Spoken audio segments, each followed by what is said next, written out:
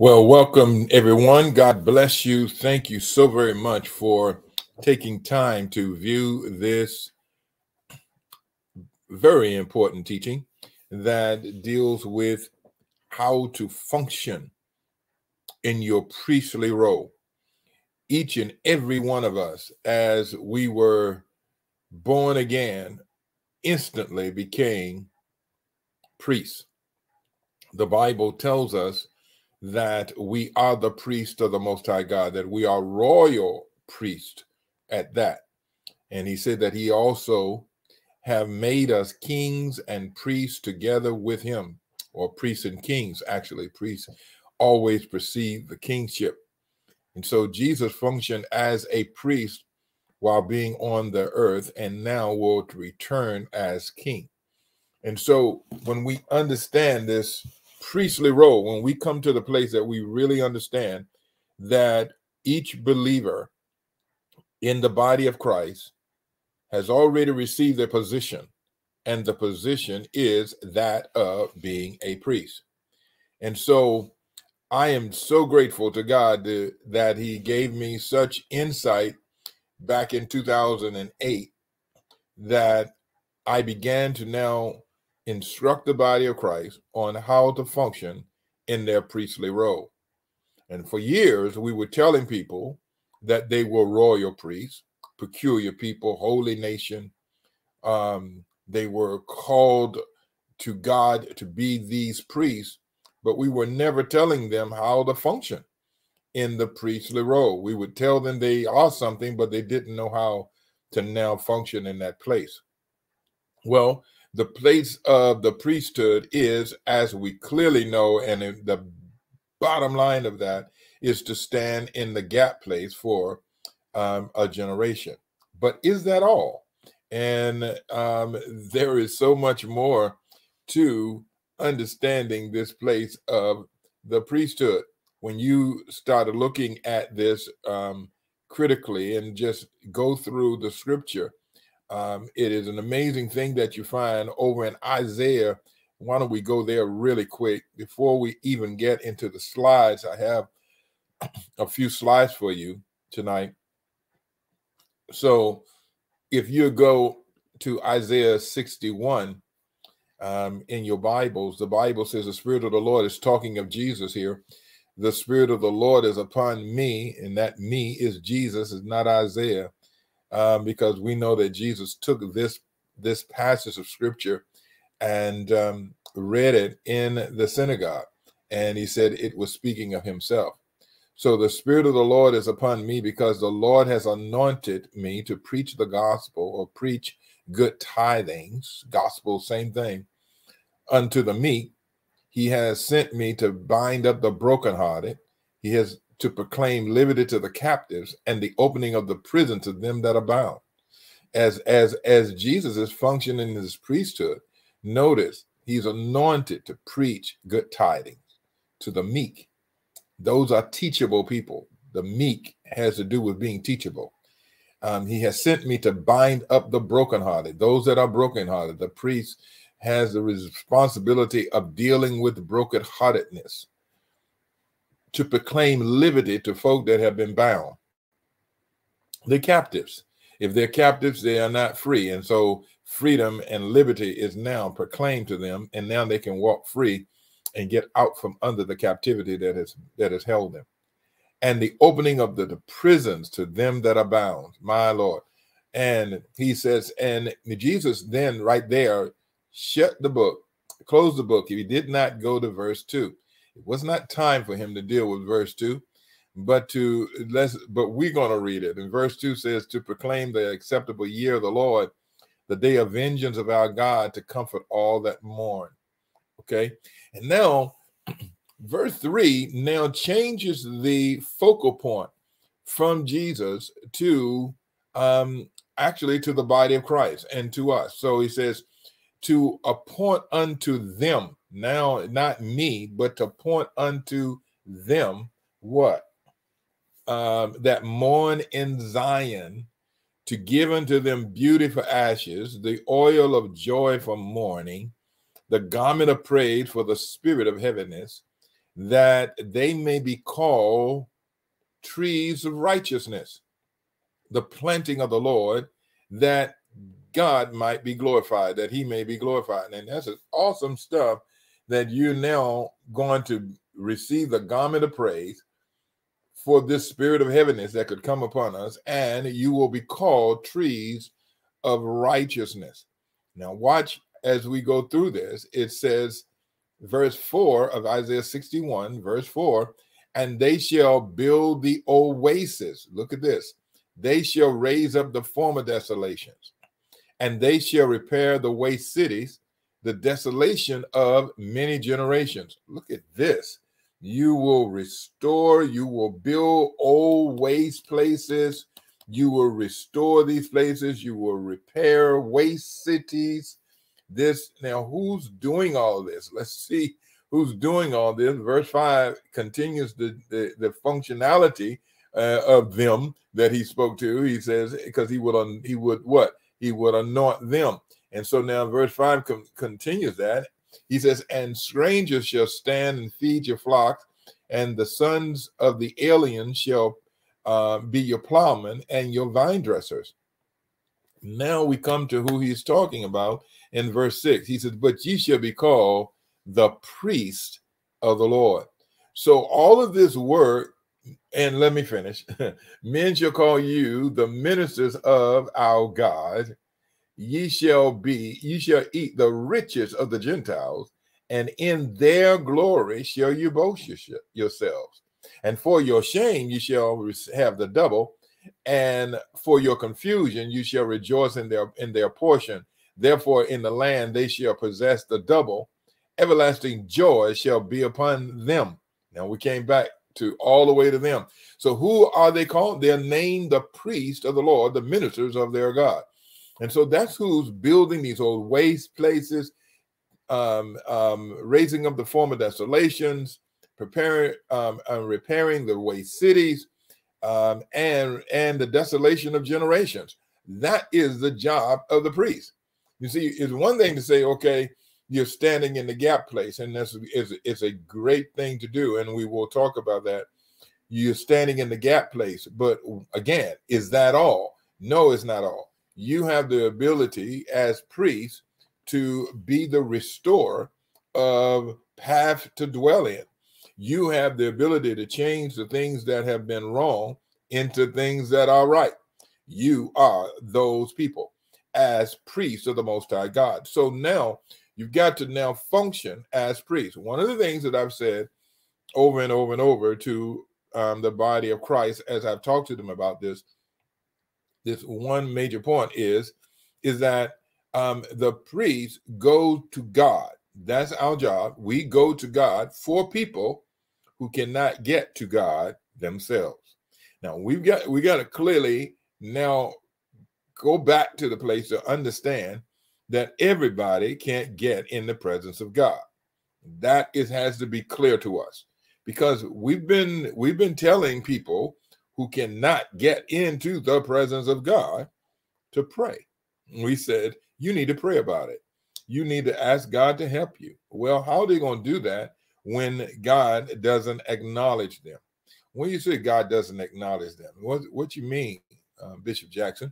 Well, we know that again, sin and lifestyle of sin cannot come in the presence of God because of his holiness. And so he turns himself away from them so that he doesn't have to judge them, and giving them chance to repent. The prayer of repentance is heard in heaven, and God receives that prayer of repentance. And at that point, they have access. They have access. But the priests of the Lord, those of us who have already accepted God, we are his priests who stand between him and these people who can't get to him. And we make intercession for them. We are the ones who now say to Father, would you do this and do that for these? That's our position. When someone tells you about their issue who they are not saved, then you have now been given an assignment. Your assignment is to take that to the Father. Now, once they can see that the hand of God has already moved for them, wow, Now what can they do? They can now go on their own because all they have to do is repent to go on their own. And now you don't need me anymore. You see, the truth of the matter is none of us as believers need to pray for each other, yet it is a great thing to do. So don't misunderstand me. We ought to pray for each other and the increase of each other's lives and the protection of each other's lives. But the truth of the matter is, if I was on a deserted island by myself and no one knew that I was there, or you didn't know where I was, I don't need you necessarily to pray for me. I can get to God on my own. Why? I have access. I have access. The priestly ministry gives us access to get to God. Okay.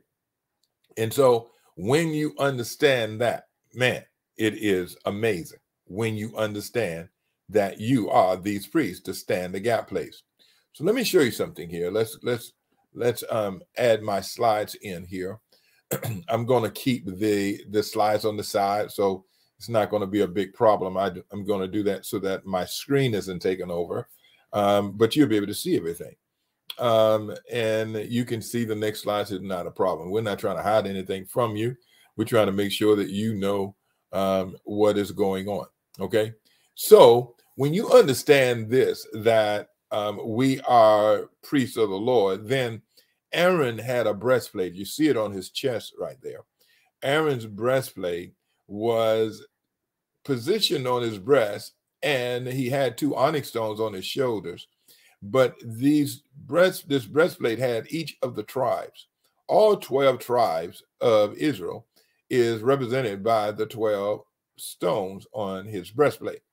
As he is there before God, as he goes in before God into the holy place, he is actually in actuality taking the entire nation with him into that place. Aaron becomes that intercessor between God and the nation, because no one else could come into this place. So when you think about this, Aaron's high priest, he served the nation as the intercessor who carried the nation in his heart before God and on his shoulders, because on his shoulders, the 2 onyx stones that's on his shoulders, they each had 6 of the tribes engraved on their names engraved on each of the onyx stones. And those onyx stones are very important for us in our breastplate prayer mentality and our finality we're using it. Okay, we'll talk about that later, much later. But he was the representative from God to the nation. So now, not only is he representing the nation to God, he's also coming from God, representing God to the nation. And so if they needed to hear from God, they heard from God through Aaron. Everything he wore was designed to keep the nation focused on the Lord and all of the Lord's greatness. And so everything that he has on, from the mitre, from the matter of fact, over his head, the mitre on his head is holy unto the Lord. All of this is designed by God so that they would keep their focus on him through Aaron. Now we've got the ephod, we've got the breastplate, we've got the robe, we've got the pants, the breeches, we've got everything. We've got all these different parts. Now, in a broader sense, we could go through all of that. I have many times. I will not go through all of that with you at this point, because it is really not necessary for us at this point to go to where we need to go right now. One to also understand that the Levites were positioned around now. You know, the Levites are the Levitical tribe that Aaron is a part of and Moses is a part of. And this Levitical tribe is now called by God into the place that they will now function as priests. But they're positioned around the tabernacle. The whole tabernacle is here, and with the tent of meetings and all of this, and Aaron and the whole tribe, all of the tribes are 3 on each side of the tabernacle. On each side, there are 3 tribes. Now, in front of those tribes, though, are the priests. In front of the tribes, the priests are positioned, okay? And Aaron and his sons, they're in front of the gate, which is the east of the tabernacle. We will deal with all of this in more detail soon. But just think about this. The tabernacle ushered in the Levitical priesthood. Before the tabernacle was set up and all of that, the Levitical priesthood was not needed.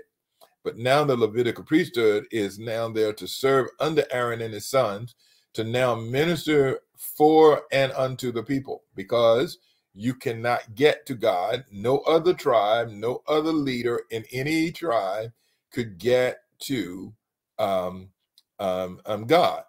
They could only get to God through the priest, and that is the Levitical order. Now, let's look at that for a moment. In Numbers chapter 3, verse 5, and the Lord spake unto Moses, saying, bring the tribe of Levi near and present them before Aaron the priest, that they may minister unto him. And they shall keep his charge and the charge of the whole congregation before the tabernacle of the congregation, to do the service of the tabernacle. And they shall keep all the instruments of the tabernacle of the congregation, and the charge of the children of Israel to do the service of the tabernacle. And they shall give the Levites and Aaron and to his sons. They are wholly given unto him out of the children of Israel. Okay. Now, this is awesome. So each of these men in the tribe of Levi are now brought into the priestly order. Now, it's really interesting because Levi had 3 sons, and these are the 3 sons: Gershon, Kohath, and Merari.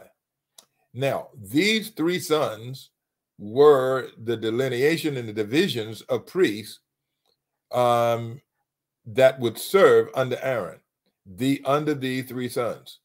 And so the priests were separated into these 3 different divisions. Okay. Now, each of their names are interesting. Gershon means exile. Kohath means assembly. Merari means bitter. Okay. So each of these sons are the sons of Levi. You can find that in Genesis 46 and 11.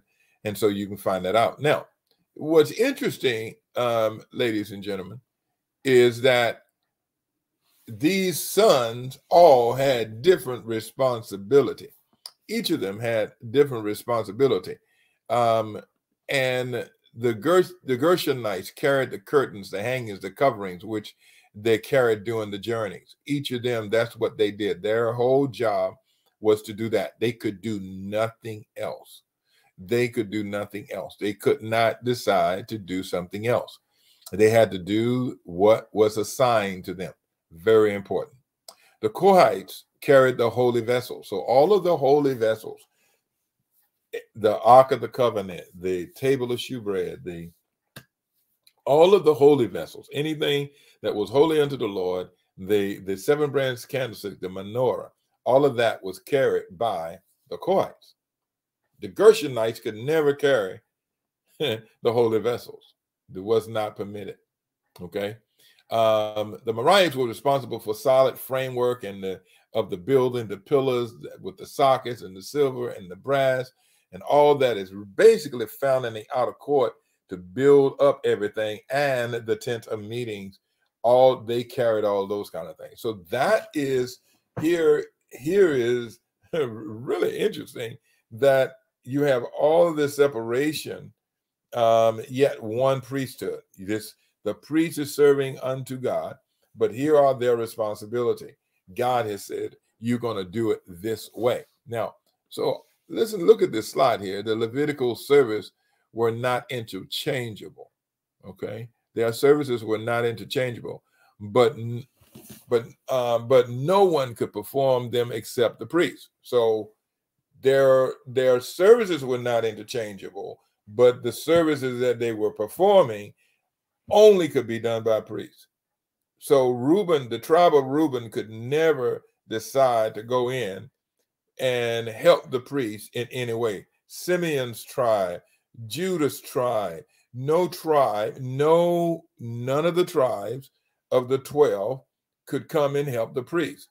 Only the priest could do this. So we found this out. David found it out as well. We find this out in First Chronicles chapter 15 and 25. So David, the elders of Israel and the captains over thousands went to bring up the ark of the covenant of the Lord out of the house of Obed-Edom with joy. Now, Obed-Edom, you remember the story that David, that the ark of the covenant was lost under Saul, who never went to try to recover it. But David found out that the Ark of the Covenant was at Obed-Edom's house. And because remember the Philistines wanted to get rid of the Ark of the Covenant because it was destroying their gods and causing them to have sicknesses and boils and those kinds of things. And as a result of that, the Philistines said, we got to get this Ark out of our nation, out of our land, because their God is angry. And so that the ark is placed in Obed-Edom's house. Obed-Edom's house is being tremendously blessed because the ark of the Lord is at his house. Man, the presence of God, the ark of the Lord deals with the presence of God and the throne of God. And here, God is blessing Obed-Edom. He is getting blessed going and coming, okay? And that speaks to us. If we could get the presence of God in our house, come on, somebody. Come on, and then the blessings of the Lord will follow. Well, Obed-Edom is there enjoying all that the ark is providing for him. But David says, look, we got to go get the ark. So David, as king, pursues the ark, and he goes to get the ark. And when he goes to get the ark, he makes a mistake. Verse 26 says, and it came to pass when God help the Levites that bear the ark of the covenant of the Lord, and they offered 7 bullocks and 7 rams. And so what was interesting, when David first went to get the ark, you can remember this, and again, I'm not trying to go through all of this, but this fits so perfectly that he went to get the ark from Obed-Edom's house. He placed the ark on a new cart. He put it on a cart, and if you remember, the cart, as they were bringing the Ark of the Covenant out, and it was on the cart shook like it was going to fall over, and Uzzah put his hand out and touched the ark and died instantly on the spot. He died instantly on the spot because he touched the holy vessel. David then, at that point, was baffled. He said, how can we bring the ark back into Jerusalem? And so David had to do some research. And when he researched, he realized only people that could handle this ark were the Levites. But which Levites?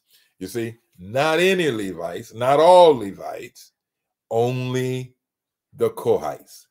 So what is not said in that verse is that, and it came to pass when God helped the Levites, who are the Kohites that bear the ark of the covenant of the Lord, that they offered 7 bullocks and 7 rams, and all the way into Jerusalem they offered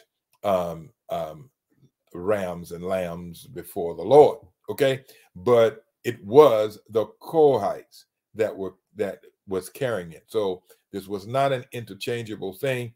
It could not be done that way. Now, what I want you to understand is that this Aaronic priesthood and this Levitical order is very important for the time that it was at hand.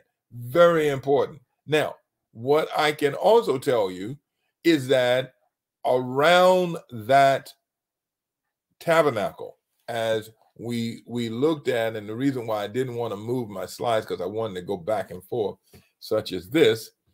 Now, remember, I said that they were positioned, the tribes were positioned around the tabernacle. Now, there were 3 tribes on each side. Each of the tribes on the side had a front tribe, and they were in order. they were not just scattered around, they were in order around the tabernacle. Okay, so you have Gad on the north, you have Reuben on the south, you have Ephraim on the west, and you have Judah on the east. Now, why I'm just saying those four? Because they are the front tribes. Being the front tribes, that is the side, that side of the tabernacle, or that side of the tent of meetings is represented by that tribe. So if you're going to go to the Reuben side, okay, there are other tribes behind Reuben, but it is identified by Reuben, okay? And when they would lead out in marching, Reuben tribe is in front. Also, Reuben tribe is the tribe that has the standard. Now, each one of them have a standard, but Reuben's tribe is the tribe that is out front with the standard. What's the standard? The standard is a flag, okay? The Bible says that when the enemy comes in like a flood, the Lord will lift up a standard against him. Now, see, for years and years, I had no idea that that was a flag, that God will lift up his flag against him. And what flag is he now lifting? And we know now it is the flag of the tribe of Judah. And so they were positioned there. Now, the way they position based on the number of people in these tribes that are positioned behind each other. I could show you a whole nother slide, and maybe we will in another week or so. What I need you to understand is that this tribe formation looked like a cross. When Aaron would go up on the Mount of Sinai and look back down into the valley, he would see a cross. Now, what you got to understand is there was no such thing as a cross at that time. There was no cross at that time to understand anything about. So, so God is foretelling, even in the formation of the tribes around the tabernacle, of what is about to happen. What's about to happen is there is going to be a new emphasis, a new priesthood, and it will be centered on the cross. The entire priesthood will be centered on the cross. It's interesting, too, that the three tribes, Ephraim, Manasseh, and Benjamin, those three tribes that are on the west, their population was the least, so that the cross and the population behind Judah was the most. And the two on Reuben and Gad's side were basically equal. So when you looked at it, it was a perfect symmetrical cross. It's amazing. Perfectly symmetrical based on the population of the people, the number of people in their tribes. Now, what I want you to get to, my time is flying, is this. I want you to understand this. And when you get this, we're going to stop here, but we've just gotten started. Believe me. The priesthood changed, but the approach remained the same. What I want you to understand is that God changed the priesthood from the Aaronic Levitical order because of the cross. Okay? And we will look at this even further. Because of the cross, it has been changed. But the approach to God remained the same. So, this statement means that we must understand how the cross fits with the priesthood. When we understand how the cross fits with the priesthood, now we can approach God in the way that God wants to be approached. Okay? So let me read something to you out of Hebrews, and we will be finished for this session. Hebrews 7:1. For this Melchizedek, watch this, king of Salem, priest of the Most High God, who met Abraham returning from the slaughter of the kings and blessed him, to whom also Abraham gave a tenth part of all, first being by interpretation king of righteousness, and after that also king of Salem, which is king of peace, without father, without mother, without descendant, having neither beginning of days nor end of life, but made like unto the Son of God, abideth a what? Priest continually. Now consider how great this man was, who unto whom even the patriarch Abraham gave a tenth part. Now, watch this, ladies and gentlemen. It is saying here that Jesus is a priest and was made a priest after the order of Melchizedek. Now, I don't know about you, but I want you to think for a moment with me. Here is the Son of God, and he was made a priest. The question that we must ask, why was Jesus made a priest? Why was Jesus made a priest? Here is your answer. Because only priests can come before God. Only priests can come before God. No other person have the access to God except priests. Therefore, you've been made a royal priest. You are a chosen generation. You are a peculiar people.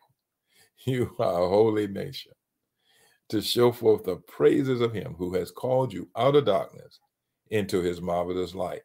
Just as Jesus was made a priest, you've been made a priest also.